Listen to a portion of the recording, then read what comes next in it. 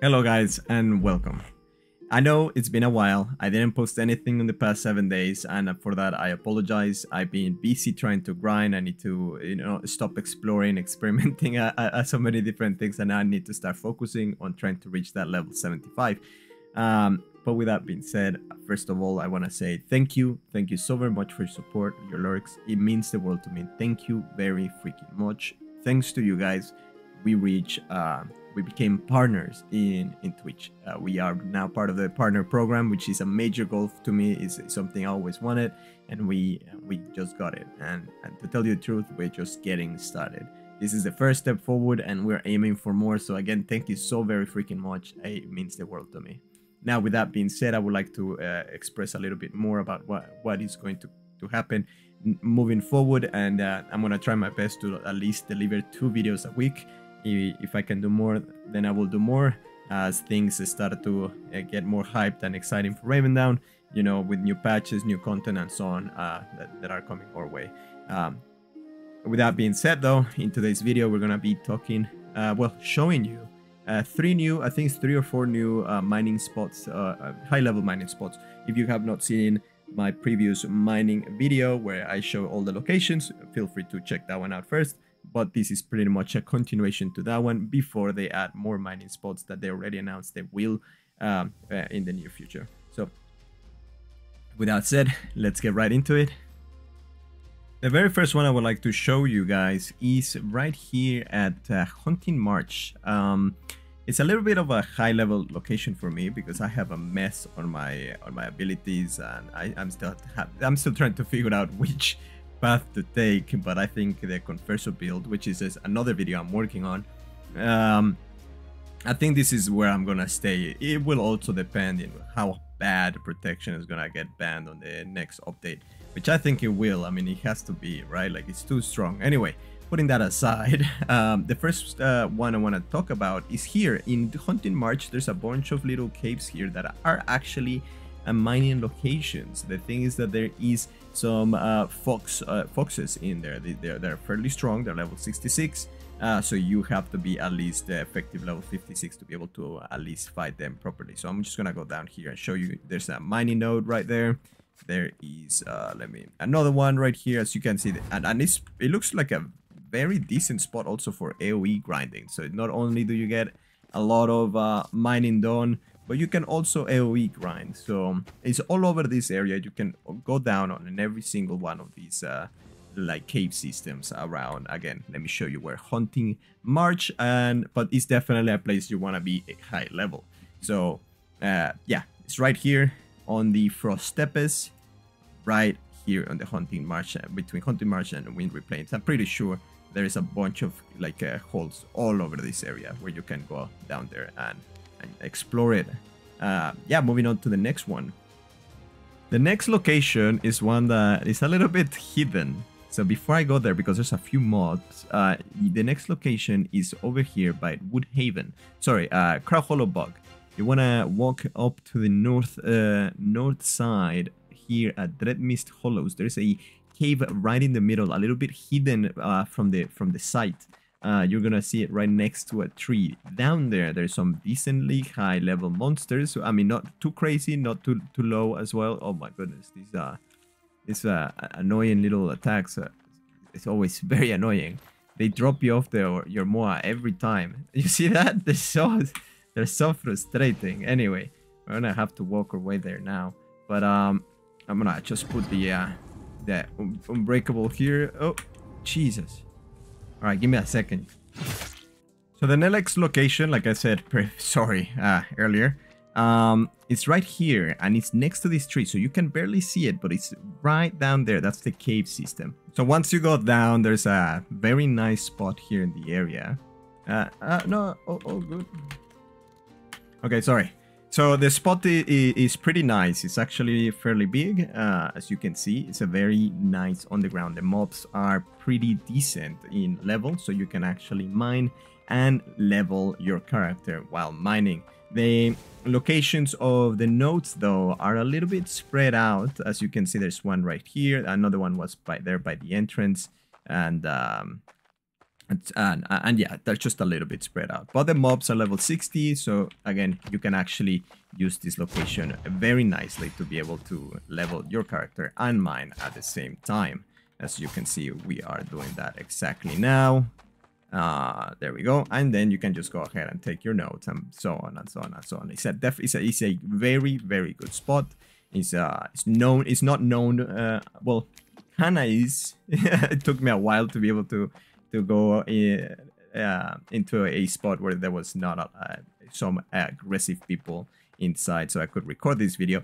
But putting that aside, we actually, you know, the spot is fantastic. It's definitely worth checking out. So if you are within levels effective 50 plus, you should be able to handle these mobs no problem. So definitely a good location for all the mining enthusiasts that want to level and mine at the same time. Now, moving on from this location, we're going to my favorite personal spot. I really like it. It's very popular though, so it's a lot of conflict. It's always contested, but nevertheless, it's a very fun, very enjoyable spot. That would be Dwarfs on Elder Steps. So let me go ahead and...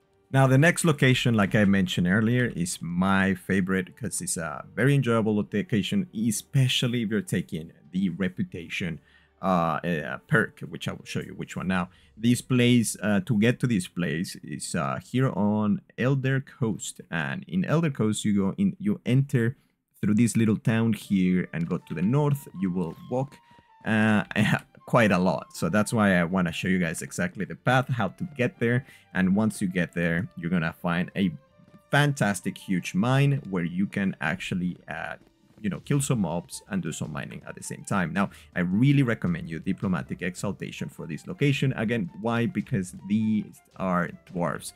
Dwarves will not attack you, and you can actually take them one by one, so you can really do a lot of XP here, like as in single target. Naturally, AoE grinding is just by far much better than single target. Nevertheless, this is still a very good location for all the single target enthusiasts. So again, I hope you're following the path we're taking right now, because I am taking you to the dwarf locations right exactly this moment.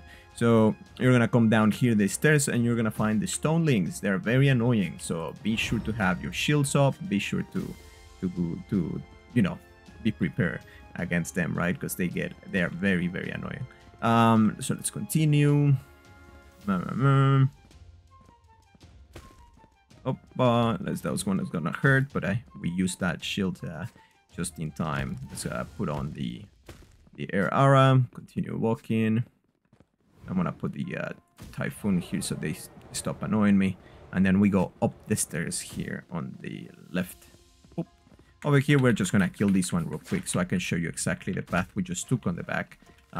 So I'm just gonna jump to that. So as you saw, the path we took is we went down the stairs here, and then we went in a diagonal path all the way to these stairs right here. So you reach the stairs, you come up, and then you just walk past everybody again. Again, they're very annoying, so be prepared to have your shields up and just, you know, walk past everybody here. Again, this is just a very long path, that's why I want to show you guys so you are aware. This is the only downside with this location, really, because the dwarf mines are really, really good, but again, it's just such a shame that they are, you know, so deep in the mines. They're actually hurting me quite a lot right now doing this video, not paying attention, just getting, you know, all these rocks thrown at me. Anyway, let's just continue moving past everybody, because as soon as we make it to these little holes, I hope you were able to see them, because I cannot stop to show you exactly where they at. But you know, oh, because the map, oh my god, I forgot to remove the map on the top right corner. I apologize. All right, I'm gonna step out so you guys can see exactly where this little hole is. All right, so let's do that. I am so sorry, I forgot. So let's go back up. And you guys can see the location is right over here to the south. So you walk through here, walk up, and then to the south. And I gotta run now. Sorry, guys. Would love to show you much more, but we gotta continue down those two stairs, then start walking towards the east and move on to the next location. There we go. Walk down the stairs, and finally we reach the, what you could say, the entrance of the dwarf mines. There we go. So we continue walking past, and then you get two options. You can either go towards the north, which is where I'm going to show you, or you go towards the east. Both will take you to the dwarves. I mean, it's pretty much the entrance of the dwarves, but they're basically different paths to the entrances, right? So here you can go right here to the north, right? And you will see this little path to the left, and here is where the dwarf mines begin. You can see the dwarves, you can see the nodes. They don't attack you if you have that rep. Like I said, Diplomatic Exaltation is fantastic for this location. They give very, very, very good XP for everybody who wants to grind and do some, what's the name? Some mining at the same time. So you can see that's 2,000 experience. I'm rested at the moment, so maybe you think that's not good enough. So we can actually, you know, try it again. So you can see exactly how much more experience they give. And that one also gives me 2,000, but I'm rested. My examples are terrible. Nevertheless, you know, this is the mining, the dwarf mining location, and it's massive. It's very freaking good. It's massive. Let me go on again. I just want to show you the other side. The other entrance is also very like another path that you can take, like an alternative.